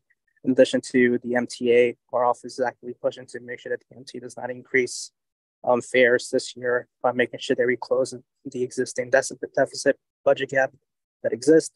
on making sure that we're able to provide free buses for our residents in the city, as well as making sure that 6-minute services is a reality for a lot of our residents who require and rely on transportation to get to from work. In regards to the assembly members' membership in the elementary and secondary education committees, we're actually pushing back on charter school caps are currently being considered for being lifted. At the same time, we're also pushing for an increase in the inclusion of universal pre-K. We're pushing for dedicated fundings for class size reduction, as well as making sure that we're able to provide expandability for childcare to those children regardless of immigration status. Lastly, in regards to the human services budget hearings due to the assembly members' role in social services as well, we're pushing for the state to allocate funding to reimburse a total amount of $5 million for folks who have been victims of SNAP and public assistance theft in the recent year and a half. We're doing this in collaboration with assembly members, but also in collaboration with State Senator Myrie Zoner, who has been a partner in trying to make sure that we get out to the Office of Temporary Disability Assistance to help reimburse these solar funds from families who have been impacted as well. Last update on regards on the housing front, our office is actively pushing on addressing the housing crisis and insecurities, especially around trying to implement stronger tenant protections. Good news on HAVP, which stands for the Housing Access Voucher Program, which if passed will allocate vouchers for folks who are currently in the rest of evictions or currently unhoused. It recently just passed both the housing committees in the Senate and Assembly, and it's moving closer to being taken to the floor. We're really excited about this program, which will be able to address a lot of our crisis in regards to putting people from the shelters into permanent affordable homes. We're actively pushing for due cause eviction. We are happy and excited to be able to partner with Senator Bernardus' office, who recently, as mentioned before, just signed on as a co-sponsor to the bill. And we're also pushing for the Tenant Opportunity Purchase Act, which will allow tenants to purchase their homes and turn their homes into either co-ops, permanent affordable homes, or into apartments as well that are run by nonprofits in the neighborhood. That is it in regards to updates. I hope that was quick and fast, but if any questions or any updates, our office hours has been extended from 8:30 a.m. to 5 p.m., open hours from 8:30 to 3 p.m. We're always accessible via email as well. Thank you. Thank you so much, Emmett. Julio, that's it for my list. Emmett took us home. All right. So continuing on, I am going to let Jeremy go first with his district manager's report. Sorry. Way to put me on the spot, Julio. Thank you. Wasn't ready.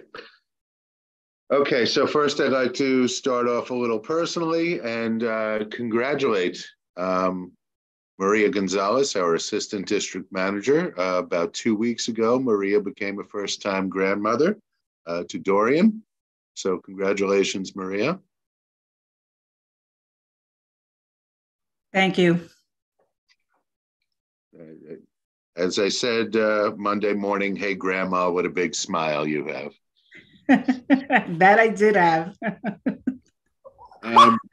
So that's our new addition. We also have 2 board members who have resigned this past month, Nick Azadian and Stacey Boyd. There are several meetings which the community board itself did not set up, but I want to make sure everybody is aware of. The BQE visiting workshops. There was an email that was sent around earlier today with a calendar about a number of organizations from the community that are holding workshops regarding hopefully the future of the BQE. Uprose is actually having their meeting tonight. SBIDC is meeting tomorrow. That was sent to our entire list. I believe there's actually somebody here who might be speaking during public comment, perhaps, about one of the meetings. It was already mentioned that Parks Department is having the virtual scoping meeting for Peña Herrera Playground tomorrow evening at 6:30. And it was helpfully posted to our chat with the link for it. The community board has also sent that around to the public as well. Equinor, unfortunately, this is the same night as our housing committee, but Equinor is having their design engagement public forum for their facility at the South Brooklyn Marine Terminal on February 28th. We are awaiting a flyer. It's supposed to be multiple languages, but we haven't received the flyer from them yet. But I wanted to make sure that you were aware of that. This seems to be my month to meet with NYPD. It was previously mentioned that we met with Chief McAvoy in our office about the hiring process for the captain. But I also met with 9 other district managers with Chief McAvoy, who is the chief for Patrol Borough Brooklyn South, the 9 community districts, actually the 9 precincts of South Brooklyn. The community board district managers divided up issues. I spoke about traffic and parking enforcement as safety issues, as well as motorized vehicles on sidewalks and the need for strict enforcement of that. We also received a call from Chief of Patrol Shell, who their purview is quality of life complaints. I spoke to them about, actually not from the Chief of Patrol, this to set up a future meeting. I spoke with the patrol chief's assistant, but I spoke about noise, electric vehicles on sidewalks, parking enforcement, and traffic enforcement, particularly with regard to trucks. And then today, after a few meetings that had been postponed, I finally got my chance to meet Captain Suarez from the 72nd Precinct. Cynthia already mentioned the RV that was towed. I tried to get that done for 6 years, and for 6 years was told by the precincts that could not be done. And then they towed one vehicle, and then suddenly the others are leaving because they think they're going to be towed. So really, thank you to the precinct for towing one vehicle and starting to resolve a long time community issue that just had not been addressed. I want to make sure everybody knows the City Council Government Operations Committee is meeting on the morning of February 28th at 10 a.m. on appointing and supporting New York City's community boards. The citywide district managers got together, and we have a plan to go together and to testify. We've divided up what we are going to testify about. And I have been tasked with speaking on interpretation and translation services, which I have previously spoken to them about. Also, office security and getting a security evaluation for all of our offices. If anybody's interested in attending and or providing testimony, please feel free to reach out, and I'd be happy to coordinate with you. Liquor licenses since the last meeting in January, there have been 18 new and renewal licenses. And then finally, the NYPD stats, CompStat has been emailed to all the board members. Thank you, Jeremy. Any questions?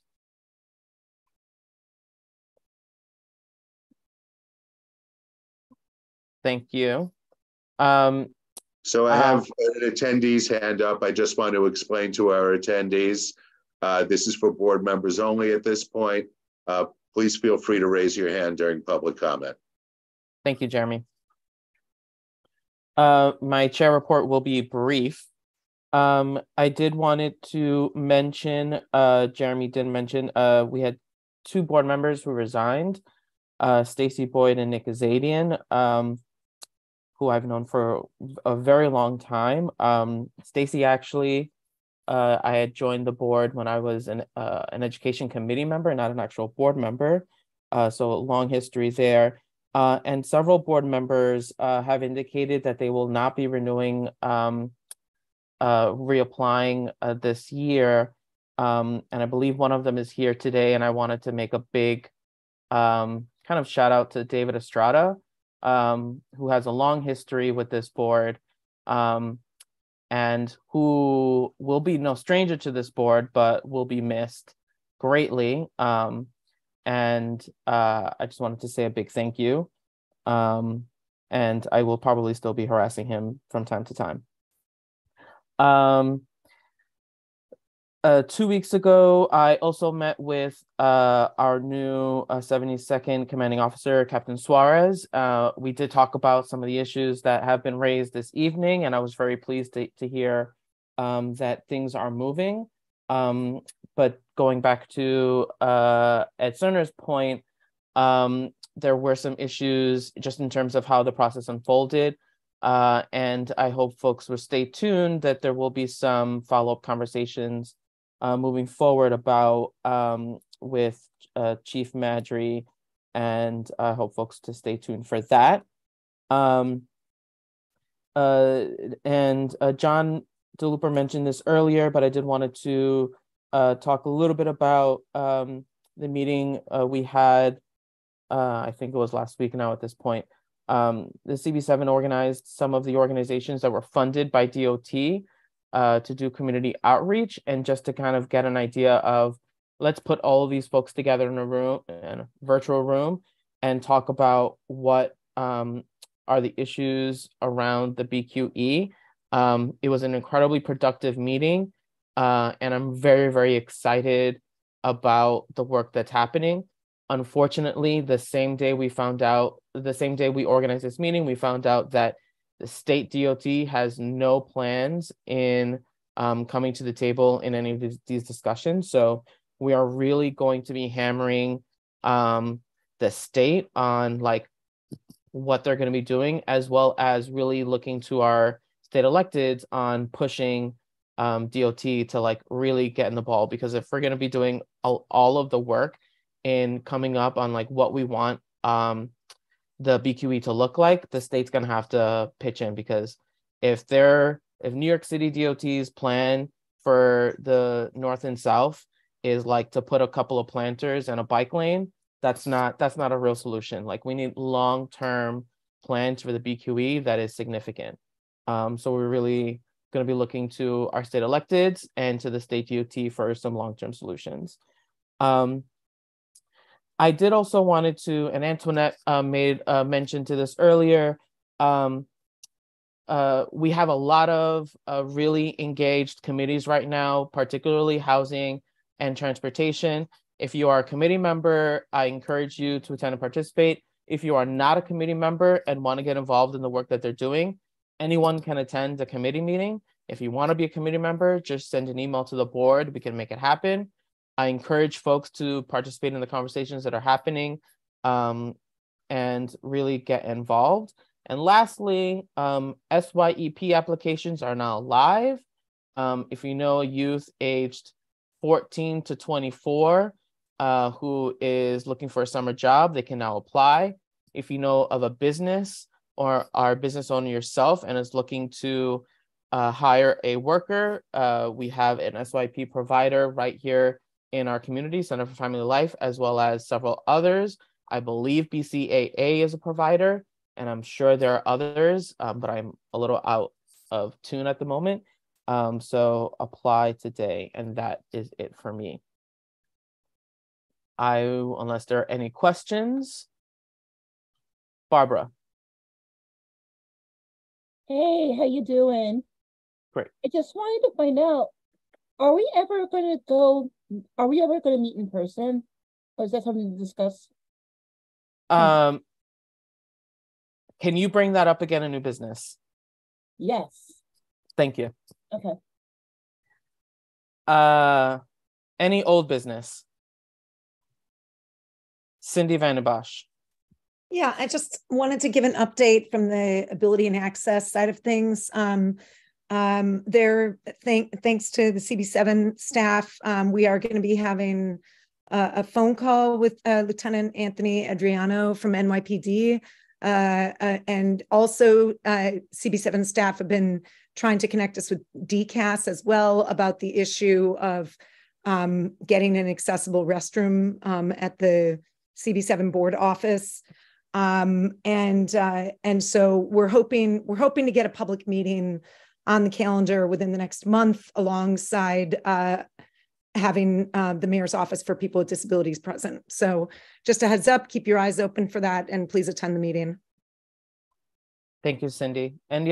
Any other old business? Catherine Walsh?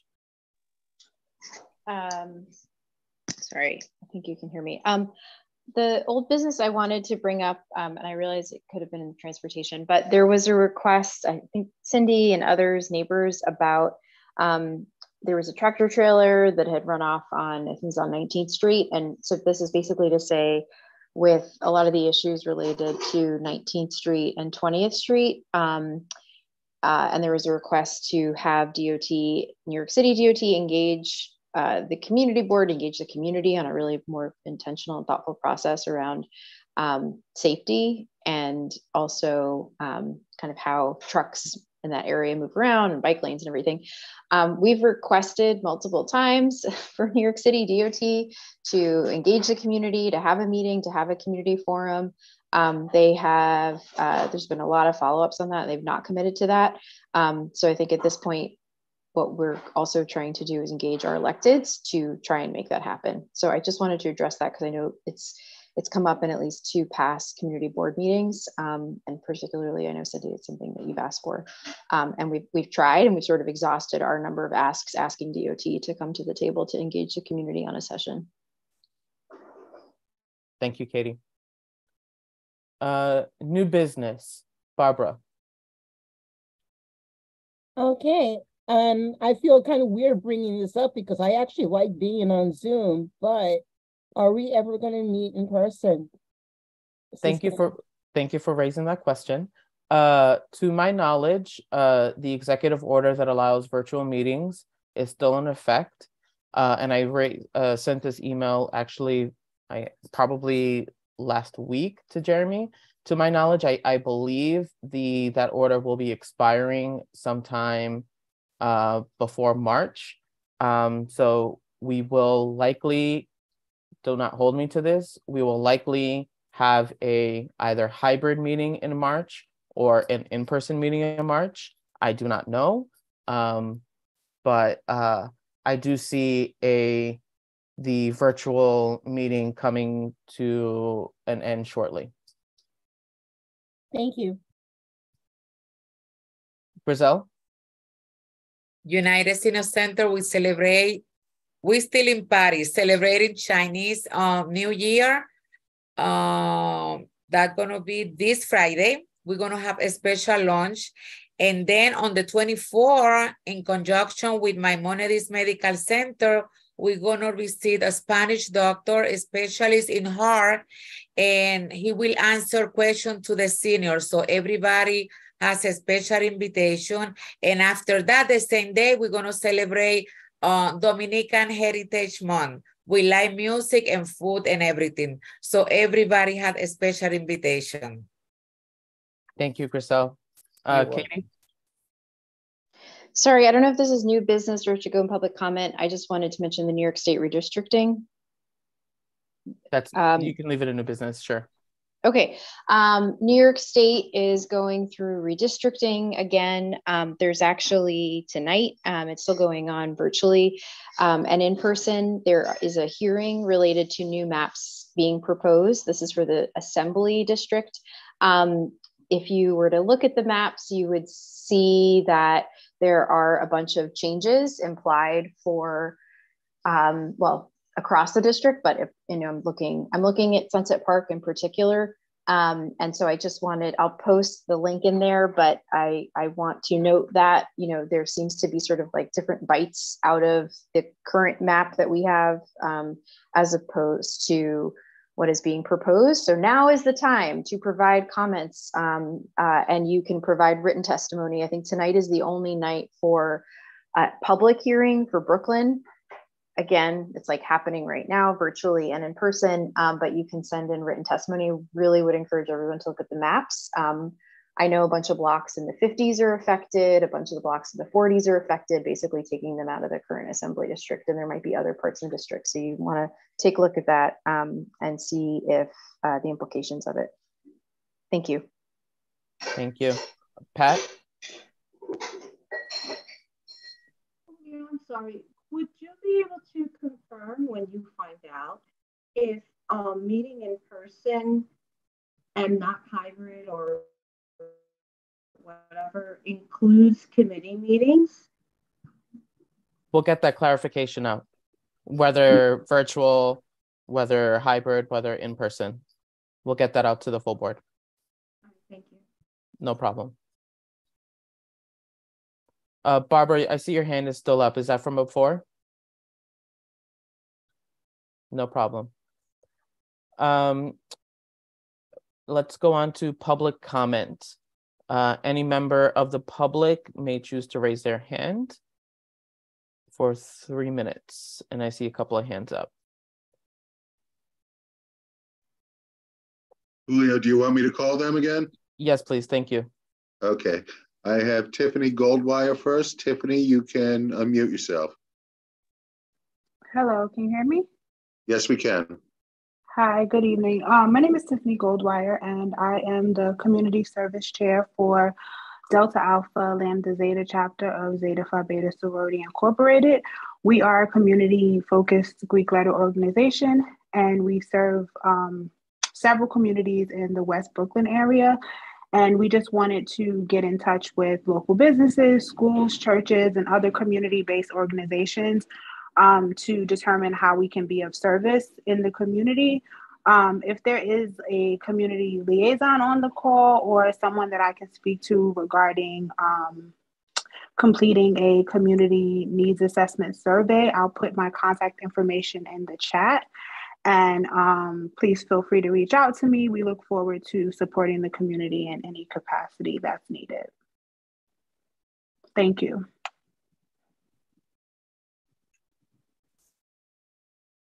Thank you, Tiffany. I have Jess Giordano next.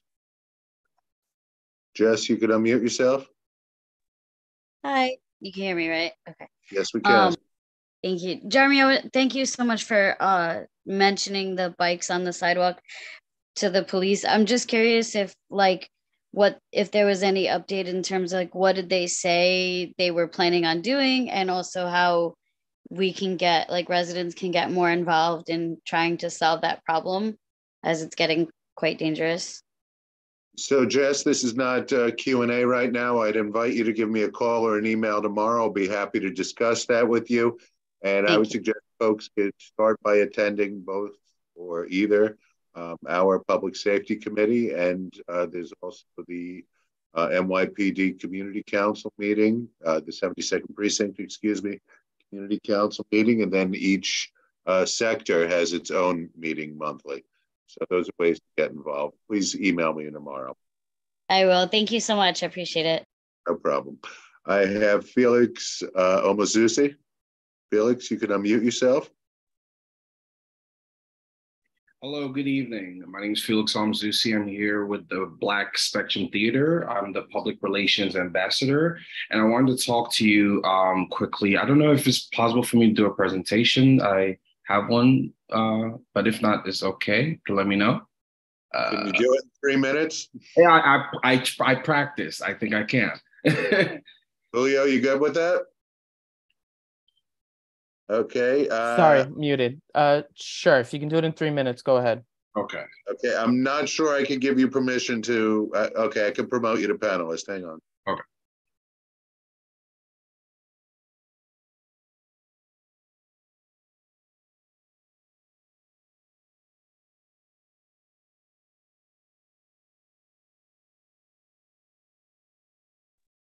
All right. Hello. Yeah. All right. Let me see. Let me share my screen. Okay. Share screen. Sorry, you now have permission to share the screen. Oh, okay, now I have permission. Okay, great. Okay, I see it here.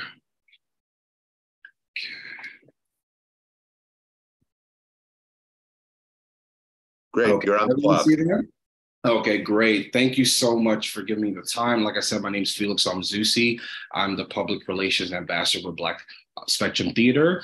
So briefly, Black Spectrum Theater was founded in 1970, is in Roy Wickham's Park in Jamaica, Queens. It's been the home of several productions, theater productions and film productions. We had a lot of, okay, let's go. Okay, and we have 4 ways to get involved with Black Spectrum Theater. Fundraising, I don't know if any of you are part of any organizations, you have any fundraisers that are coming up. If you want to do that, you can come to Black Spectrum Theater. Let us know what menu you want to have, what drinks you want, how you want to have your fundraisers being done. We have beautiful spaces, locations for that.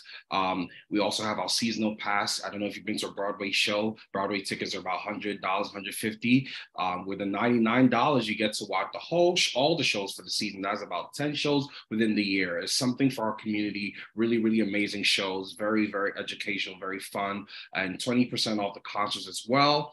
And then also rentals. We have a beautiful space. Like I said, we're in Roy Wilkins Park. So it's a beautiful, beautiful park. We have big parking space as well. So if you want to do some parties, some weddings, some festivals, you can rent the space. We could do mini concerts. We have outdoor stages as well, shuttle buses, a jazz room for something more intimate. You could volunteer with us as well. We do jobs. We have programs for the youth as well. It's all about empowerment. So the point of it is to just get involved with Black Spectrum Theater. And I'll take some questions real quick since I have a minute left. If not, I'll leave my information under the group chat to just reach out if you want to do some, we do a lot of organizations, some meetings with the elected officials, a different program. Just really get involved. You can check us out at www.blackspectrum.net. I'm going to leave my email in the chat and my phone number, and I hope you can get involved and come check out some of our shows. It's really amazing. Oh, and I play Santa Claus one time, if that helps. Ho, ho, ho, ho. Thank you very much. Thank you, Felix. Unfortunately, this isn't a question and answer at this point, but please do post your information and folks can get in touch with you. Okay, thank you. Julio, I don't have any additional attendees with their hands up. Thank you. And I see Cynthia Gonzalez. Thank you, Julio. My question refers to the empty restaurant sheds. I go around and I notice that these sheds are not even being utilized. They're being used like practically as storage spaces. Now, these are sheds that are taking up parking spots in our community, and they're not serving people outside. So I want to know what is gonna, if anything can be done and who needs to be addressed about this. That's an excellent question. And I'm actually going to refer this to, and I see he's still on the line, to Ed Cerna at the council member's office, because I believe that the council is working on this. I'm not sure if there's pending legislation or an intro. And I don't want to put him on the spot, but I do hear that there's some movement on them, particularly the ones that are abandoned. I do have some concerns. The ones that I'm talking about, they're not abandoned. I mean, they put the lighting on to make it look like they're being utilized, but when you look inside, you see a whole bunch of like stuff in there, like tables and chairs on top of the tables. These are not sites that are looking to serve anybody, because if they were, they'd have like tablecloths. They would look like somebody could sit outside, but they're not. They're just taking up space, valuable space that we could be using for parking in this community.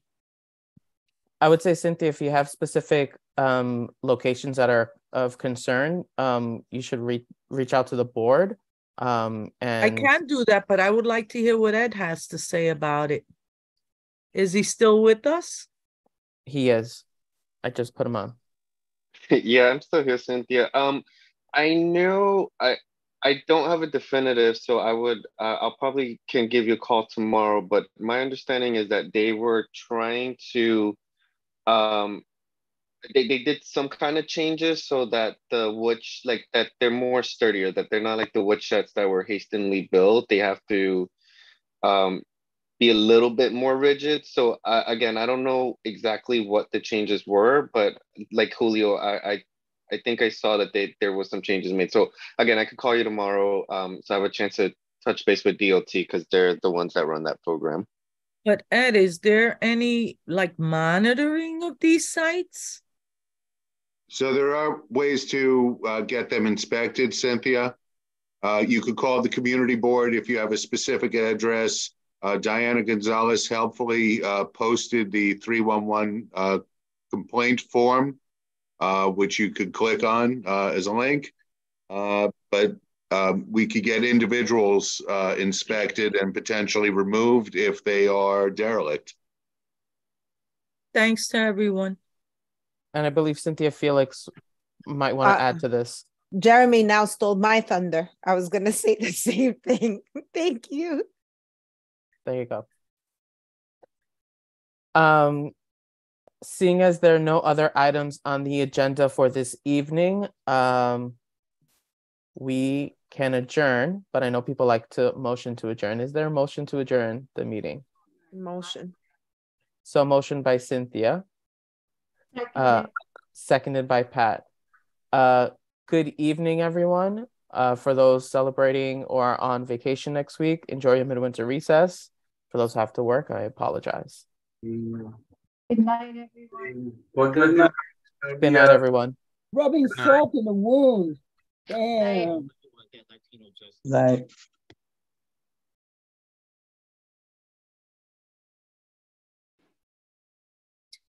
I'm in California, so I am enjoying my weekend already.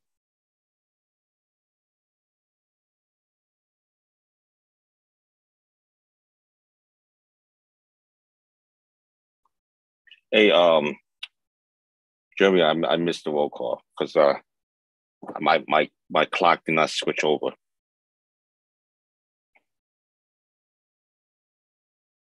Jerry, I'd send an email to Pat and Julio. I don't have the ability to change that. Okay, I'll send them an email. All right. All right, thank you. Take care. Bye-bye.